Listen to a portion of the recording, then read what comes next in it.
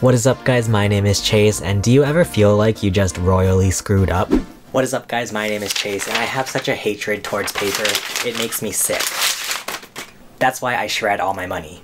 I feel like I might have made a big mistake by getting rid of all of my paper, so what better way to get back into paper than with these things? What the heck is this? This is a magazine. Back in the old times, people would read these words and pictures printed on paper. Yeah, it's crazy how much the past sucked. Of course, video game magazines were a big trend back when magazines were actually relevant. I remember going into local bookstores and seeing video game magazines with a bunch of bold text all over the cover. But one of the all-time classic video game magazines was Nintendo Power. Nintendo Power was Nintendo's official print magazine in North America. If you're a video game fan, I'm sure this cover of Nintendo Power is burned into your brain.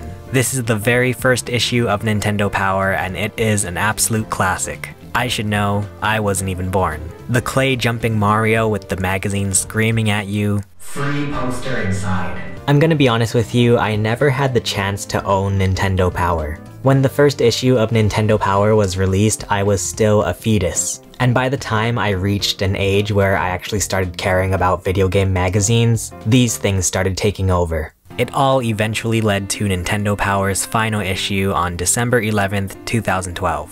It was a sad moment. Nintendo Power had been one of the longest running video game magazines in the US and Canada. They even commemorated it by recreating the cover used for the first issue. Following the retiring of Nintendo Power magazine, 13-year-old Chase was pretty upset that he missed out on so many years of fun Nintendo magazines. I mean, I'm the person who collects Nintendo boxes. Of course I wanted my hands on physical Nintendo magazines. But my cries were answered when a Kickstarter popped up for something called Nintendo Force magazine.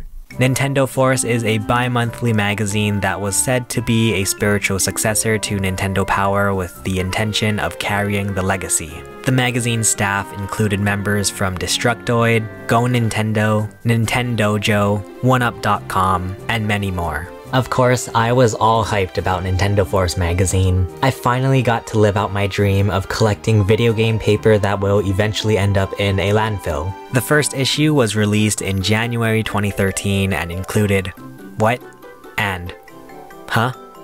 No, in all seriousness, the first few issues of Nintendo Force were really cute. We got to learn about the staff making the magazine, and each member was represented with their me. That's fun. There were comics, reviews, an inbox section, and of course, news.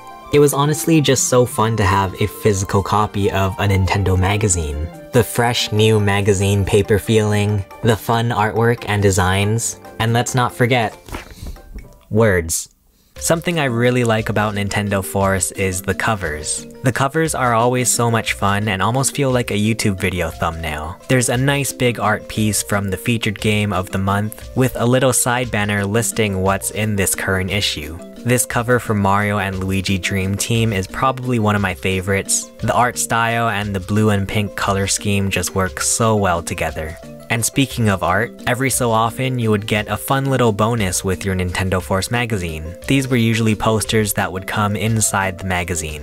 Unfortunately, all of mine got ruined when I apparently gave up on life and started sticking the posters straight onto the wall. Important lesson for y'all, putting adhesive directly on posters will ruin them when you try to take it off the wall. Anyway, there was this really cool poster that came with the Super Smash Bros. 4 issue of Nintendo Force. This artwork of all of the fighters is genuinely one of the coolest Smash Bros. Art pieces I've ever seen. And then further on into the magazine, we have a pretty wide variety of content. Between Nintendo news, community highlights, reviews, and even comics, there is a lot to see in a single issue of Nintendo Force magazine.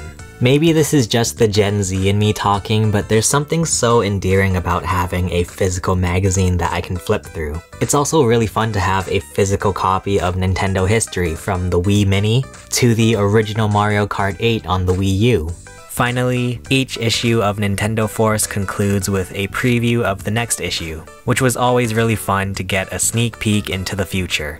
Overall, Nintendo Force magazine is a fun celebration of all things Nintendo. In a world where print media is dying, it's nice to get your hands on a magazine that offers fun and uplifting content for people of all ages. But let me know in the comments what your guys' favorite video game magazines are. If you guys want to see more of my Nintendo videos, feel free to check out some of the videos below. But for now, thank you for watching. My name is Chase and I will see you guys again soon. Bye.